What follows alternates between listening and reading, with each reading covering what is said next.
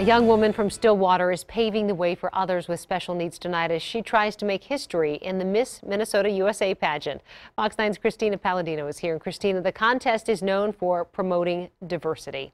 Well, last year, a Muslim woman from St. Cloud wore a hijab and a burkini throughout the entire competition. This year, Mikayla Holmgren is hoping to show other young women with Down syndrome that nothing should hold them back from shining on stage.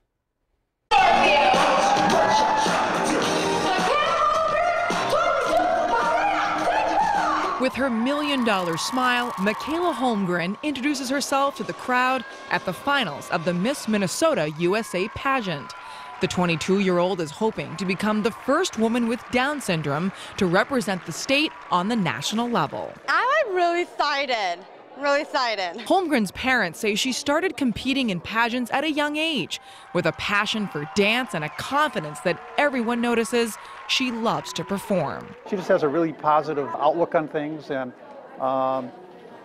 you know, she never really has a bad day. Holmgren applied to the Miss Minnesota USA pageant on her own and immediately received a call back from the executive director. Anybody that even spends 5 minutes with her knows that she is the right person to be the first to represent a community of people that need to see themselves doing something like this. Wallace says the Miss Minnesota USA contest has been breaking barriers for a while now.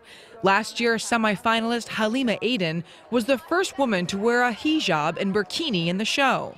Now, several Muslim women are following suit this year. That first step enabled these girls to now do it too. And now Mikayla Holmgren proudly demonstrates that disabilities will not stop this bright star from shining. It's really, really fun. I love stage. I just want to do this. I'm so proud of myself.